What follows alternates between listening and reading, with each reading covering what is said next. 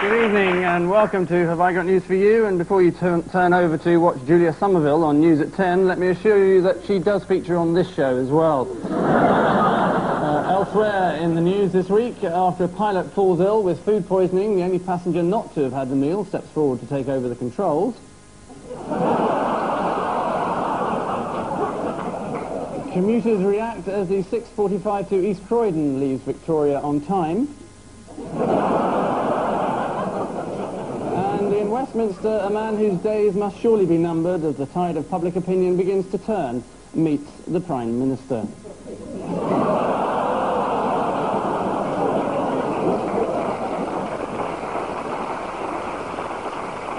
Speaking of which, on Ian Hislop's team, a man who, in his capacity as head of arts programmes, has made London Weekend's cultural output what it is today, 1 hour a week.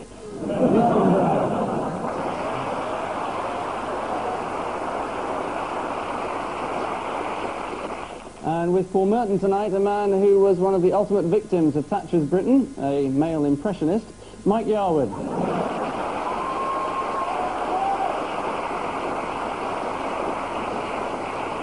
So once more into the breach that is round one, Ian and Melvin, chapter 94 of the never-ending saga for you. Ah, right, Freddie Mercury competition. Who wins? Peter Lilly, Kenneth Baker. This is the A1 Tech, the follow-up to the Matrix Churchill, where the government set up a lot of British businessmen and then dumped on them. Many of you will know the feeling. And they were gagging orders, what he was signing. Both him and Peter Lilly were signing these bits of paper that stopped information going before a court that might let you off. And these four blokes sold, well, deodorants, they said they were, to Iraq, but they were arms. And the government was fully aware of this and said, yeah, go on, sell them. And then Customs said, are these blokes selling arms to Iraq? We better arrest them. The government said, I've no idea. It was the government, as usual, trying to get people in jail so they can let them out later.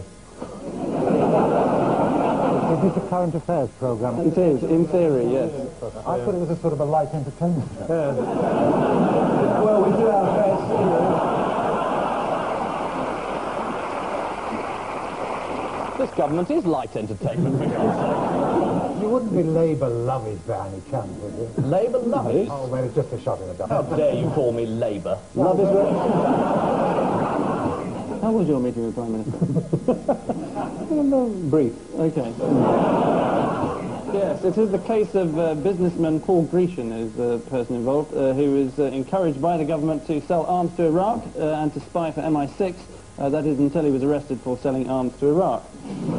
Paul Grecian was given the code name Raven by his spy masters, obviously in the prior knowledge that he was never going to leave the Tower of London.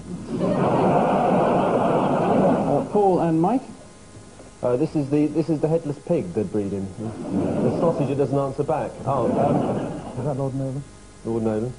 Edward Heath. Edward Heath. Is it North? Go away. You know, the MPs have to declare everything they earn and all that kind of thing, and it was the Labour won the vote by something like 53 votes. I think it's a lot of fuss. I mean, you know, if MPs want to earn a bob or two outside, if it's legal, what the heck, you know? I mean, I'll be perfectly honest with you, if I'd been offered a fee to appear on this show, I would have taken it. Why did we see Ted Heath there? Well, why not? He's a nice man. Teddy was the senior man protesting against these. That's right. It was an amazing argument in the Commons. The argument was that Tory MPs have to have these extremely well-paid outside jobs, or they have no connection with the real world. It's funny they don't get jobs as hospital porters. Let's get the Tories, isn't it, tonight? And that's another thing. So with Tory now, they never get their full title, Conservative. Tory. The full title is crook.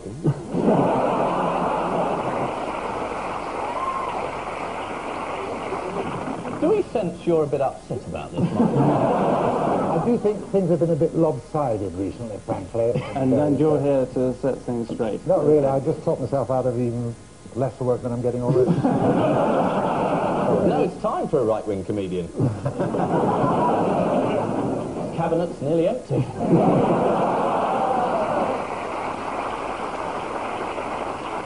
Ian and Melvin, smile please. It's Julia Somerville. Yes, Julia Somerville. It's Boots' new service. Yeah. You take took your film in, and they put your picture on the front of the Sun.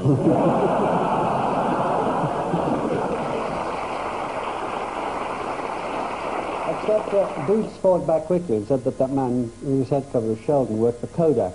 And people seem to think the blame is really at the police station, where some policeman, the maid just have phoned up a newspaper and said, we've got Julia Somerville here, and her partner is accused of taking these many photographs of this child.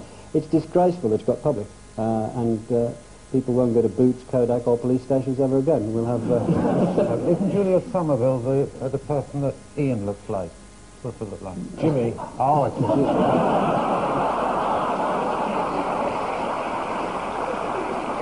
Although now you say it. When pushed on whether a policeman had leaked the story, Scotland Yard said, none of our officers are responsible. You knew that already, didn't you? Julia Somerville's employers, ITN, said it's totally ridiculous to suggest that anyone who took pornographic photos would have them developed at Boots. Of course, you get a much quicker service at Snappy Snaps. According to child psychologist Ray Wire, even as adults we get uncomfortable when our elderly parents bring out snaps of us naked lying on rugs, especially if they were taken last New Year's Eve.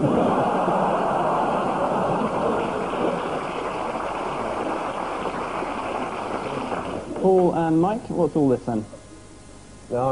Yes, this is, I know this is Northampton. They've decided that the police are going to sort of chase, because it'd be cheaper to chase villains on bus. They get on the bus, so some bank robbers are away, getting away, and they'll follow them in the bus. And after a while, the bank robbers will say, well, there's no point in having a getaway car, let's just go down a road that doesn't have a bus route. And the police will be going, oh, they've just turned left past the post office, so we'll get off at the next stop. Where's it happening? Northampton. Is correct. I'm going to have to give you all the points. A spokesman admitted that it could lengthen the response time to police call-out. When they do come now, 3 or 4 will come at once.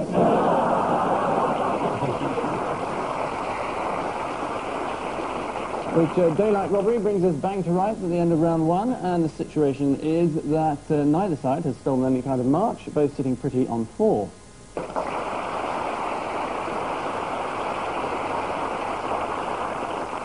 Well, later in the programme, the teams can look forward to being forced on pain of death to compose some amusing captions to this. Something to be getting on with in moments of heightened tedium. Well, it's time now for a special, never-to-be-repeated one-off round, that's unless it works, which we've called our Impersonation Challenge. This features our high-tech impressionometer, which will, there it is, randomly select a series of celebrities, and every time it does, both teams have to nominate one person to do an impression of that celebrity. And points for whichever one is the better will then be in my gift. Obviously, with a top professional impressionist on the panel in the shape of Ian Hislop. It's going to be pretty one-sided.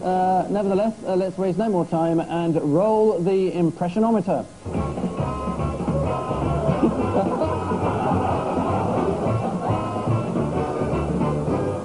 Impressive, huh? And who'd have thought? Harold Wilson.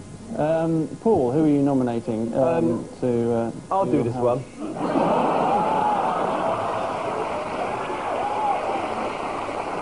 We need the points. Yeah.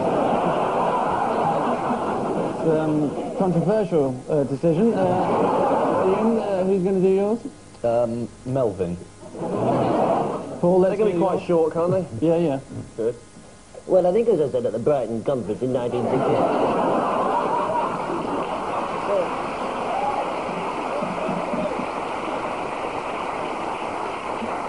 I didn't know Harold Wilson was Welsh. No, it was positively... no, that was very good, very good. Yes, it's just the same that he says himself, really, isn't it? Yeah. Ian, let's hear yours. Well, he's hell up here in heaven, really. But I'm going to modernise it with the white-heating technology. It'll take a long time. It'll take me a very long time, but then I've got a very long time.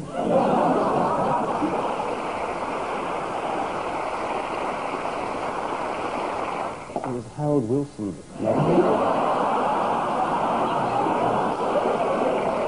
Well, the points very obviously have to go to Paul and Mike's team. So to our second chillingly accurate impersonation, for which we roll the impressionometer.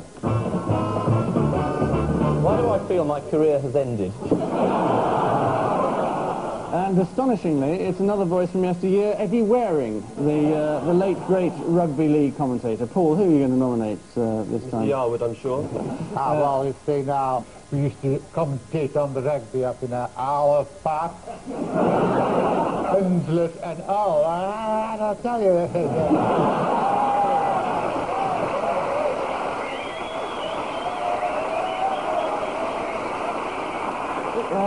Ian, what about your team? I'm nominating Melvin again.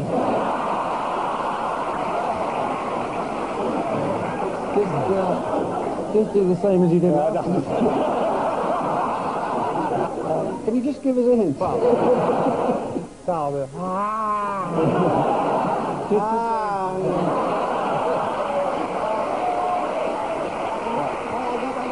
Because obviously we have to give the points to Melvin.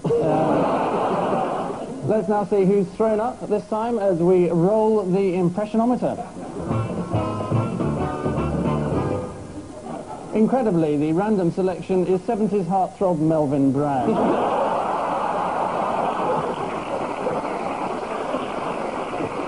So, Paul, who are you going to nominate?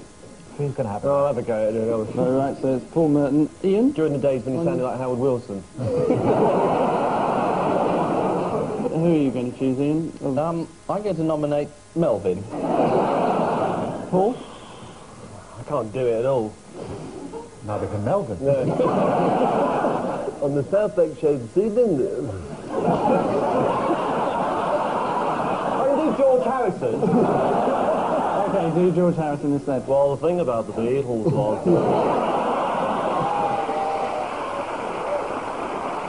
the reason why we were called the Beatles, because that was the name we thought of at the time. That's Lily Savage. There's more than one person who comes from Liverpool. I can do a very good Alec Guinness. The Liverpool constituency. Yes, how does it go? Alec Guinness, in Kind Hearts and Coronets, is the old priest. When Dennis Price is walking around, and there's the old priest showing him around the church, and he says, The view from my west window has all the exuberance of Chaucer and none of the concomitant crudities of the period.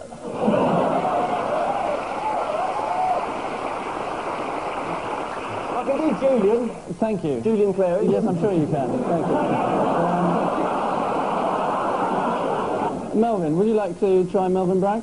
Yeah, it goes something like this. That's fine, thank you. It's not easy to do yourself. That's very good. Unless you're very lonely. I'm going to give the marks to Melvin for impersonating himself. Right, for the final time then, let's roll that impressionometer.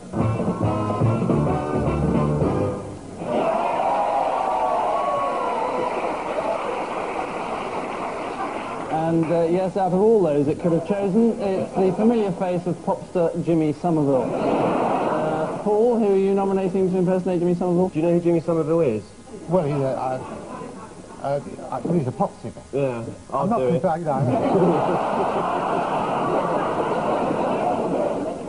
Now? Yeah, go on then. Well, I first joined the Communards in 1968. That's Eddie Waring, isn't it? Ian. Don't leave me this way.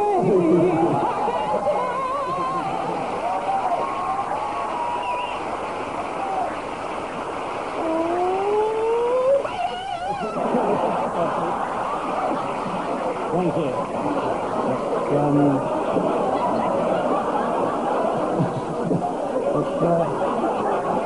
Can't imagine doing question time again.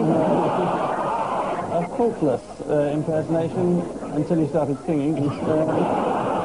Look, you can have the point. So Jimmy Somerville was in Geneva last week, where he was so appalled by the sight of 12 lobsters living in a tank at a seafood restaurant that he bought the lot for £1,000, and in spite of the waiters' protestations, released them all into the lake. Unfortunately, because they're sea creatures, Lake Geneva is a freshwater lake, they all died instantly. which impressionable nonsense brings this round to an end, and, well, a short march now does seem to have been stolen, with Paul and Mike on 5, and Ian and Melvin just ahead on 7.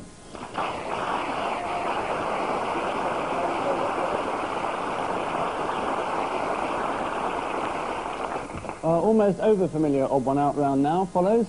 4 memorable James Bonds. Which one's the George Lazenby? Paul, your 4 towering intellects are Harold Pinter, Eric Bristow, Michael Caine, and Brandon Lee. Well, Michael Caine, Howard Pinter and Eric Bristow, all in a band called Fister, which they'd started in the early 60s. They made a record called Losing the Light, which was on the Bowman Records label, I think. And I think Brandon Lee's the odd one out, because the other 3 all formed this band, went at the same school together. The drugs that Paul is on tonight are available. Any chemist if you get the combination right. It's not actually the right answer, I have to... Well, the Brandon Lee is the odd one out. Brandon Lee is the odd one out. Yes, and the other 3 went to the same school, which is Hackney Downs, which is just going to close on the beginning of the new year. Bugger.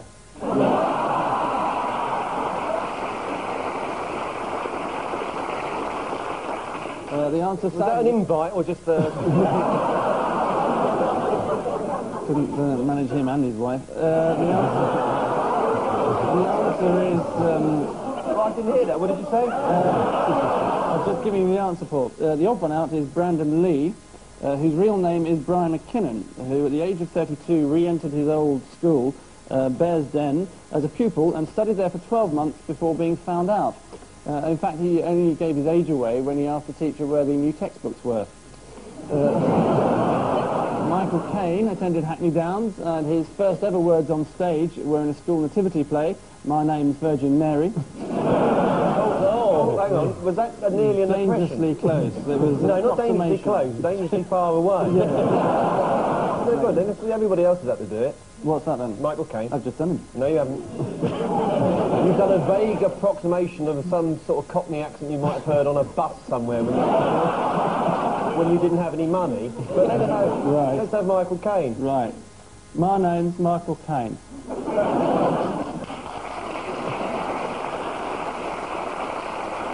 Might be more impressive if the floor manager didn't have to start the applause in the morning. Mike. Chris Eubank. Lord Stirling, Diane Abbott, MP, and Colin the Pigeon. Chris Eubank just retired from boxing. Diane Abbott hasn't. He might have, I don't know. As Bob Monkhouse would say, I really am.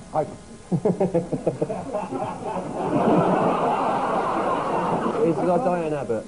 She's the only one who hasn't had a shit in Trafalgar Square.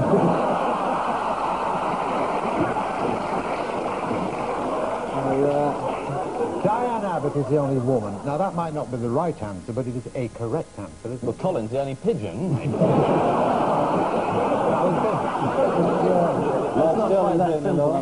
Lord Stirling was in the news recently because he was caught on a train not having paid for his ticket.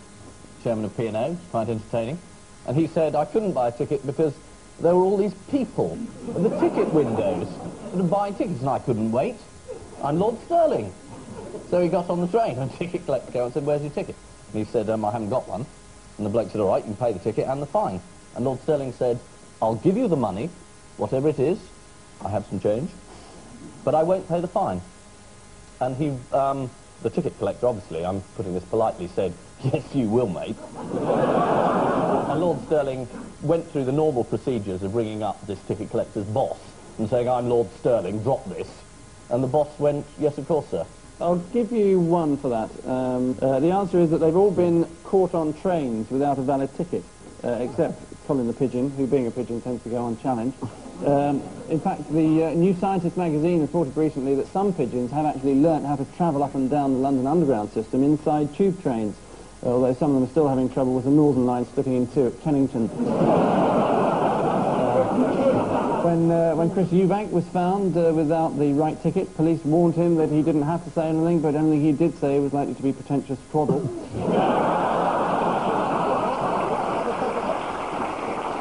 Melvin, your creative quartet are Elton John, Rachel White-Reed, Christo, and Christo. Rachel White-Reed did a sculpture of a house-sized house in the East End of London, inside out, which was highly acclaimed by people, was a source of pride to a lot of people in the area, and of course was knocked down by the council. The Christos wrap houses up in various materials to conceal them. They're performance artists, except Elton. I'll give you 1 point. The answer is that they've all been involved in wrapping up buildings, apart from artist Rachel White-Reed, who filled a terraced house in Mile End with liquid concrete, an act that won widespread praise from the art world, but severe criticism from the Higston family, who were inside watching Coronation Street at the time. Elton John once wrapped the music venue Hammersmith Odeon in pink and green striped paper with a red ribbon and gift tag that read "Merry Christmas, love from Elton." A wasted effort, as unfortunately that year his wife Renata had actually wanted a Garfield pyjama case. And finally in this round, Ian, Agatha Christie, Mystic Meg, Alistair Campbell, and Melvyn Bragg. Only one of them's a novelist.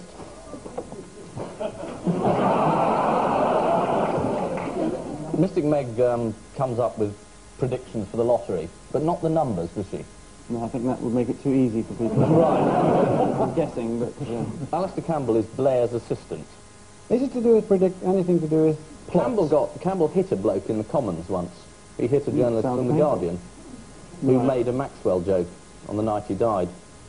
Michael White said he was doing an impression, and he said, "You should have seen him, it was Bob, Bob, Bob, Bob, Bob." This is true, and Campbell was working at the Mirror, so Campbell went and hit him. Out of loyalty. Naturally. He's a loyal guy. Of course he He is. was loyal to Maxwell, he's loyal to Blair. That's I right. didn't say he had taste, I said he's loyal. It is a literary question. You were sort of in the right area initially. Is Mystic Meg a novelist? She has written a novel. What is it? It's like a long book with loads of words. And then you turn the page and then there's another load of words, and it's all made up out of your own head. It is that all of them, except Agatha Christie, have written pornographic literature.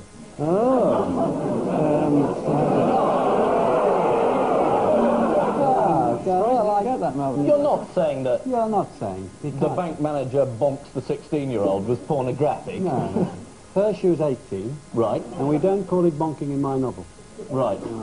Was it a bonk manager then? Yes. Was it published in hardback? Yes. Well, some of those are quite difficult to hold up with one hand.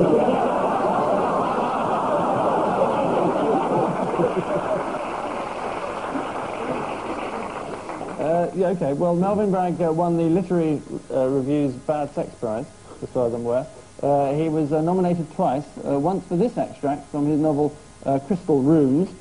She came to a climax feasting on him, greedily kissing, staring at him until the piercing moment when she shuddered on and he turned her pushed in deep as she lay face down, fist clenching and unclenching as Mark drove in.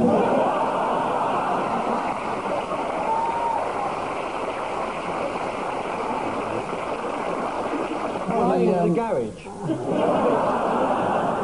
Agatha Christie, of course, is the odd one out that she never wrote any pornography, apart from the scene where Miss Marple lay face down, fist clenching and unclenching as the Major drove in.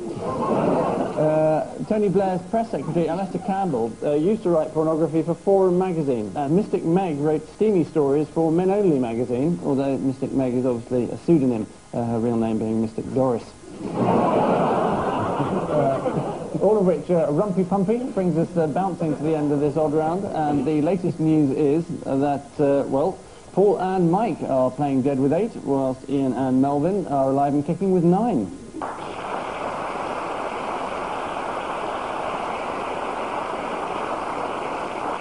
Which only leaves us time to scoot through a few missing words. Our guest publication this week being the magazine you just can't put down, or indeed pick up, Concrete. The Concrete magazine for the construction industry. Anyway, away we go with gin drinking turns donkeys into what? Highly desirable beings.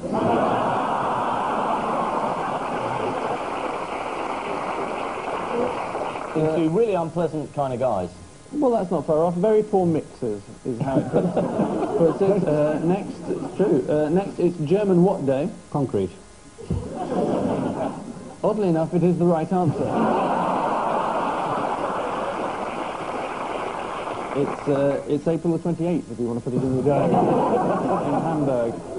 Next, supermarkets thrust bananas into what?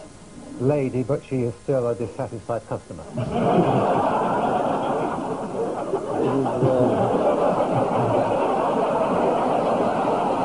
Not verbatim what I've got here. Very surprised man, tiny shoelaces.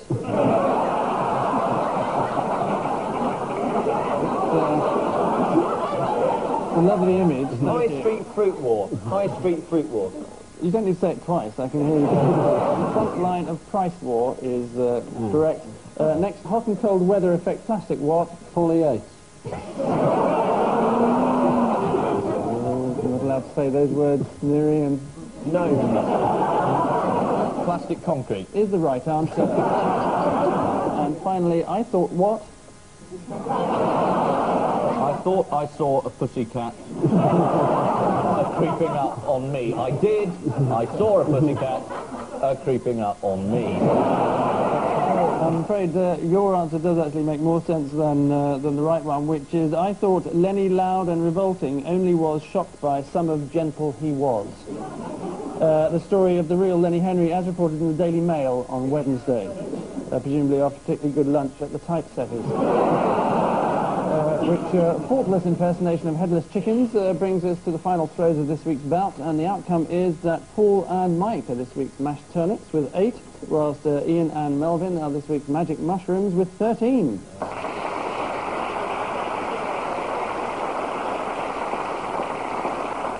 So to our winners, the chance to turn on the Oxford Street Christmas lights. To our losers, the job of getting them out of the attic and trying to find which bulb has blown. Sadly, there's just time to wrap up our caption competition. So what do you think of this? Don't worry, Mr. Parker Bowles, I'm doing this operation.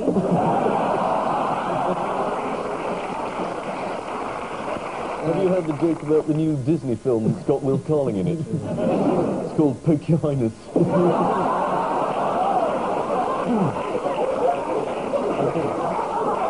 I'm sorry. I'm really sorry. And I'm called pornographic. And I leave you with news that in Yeovil, the Liberal Democrats' policy advisors go out for a quick bike ride.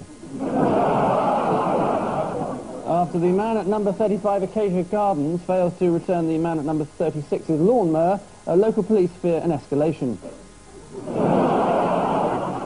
And after Keith Richards complains that his left nostril is blocked, a team of specially trained experts go in. Good night.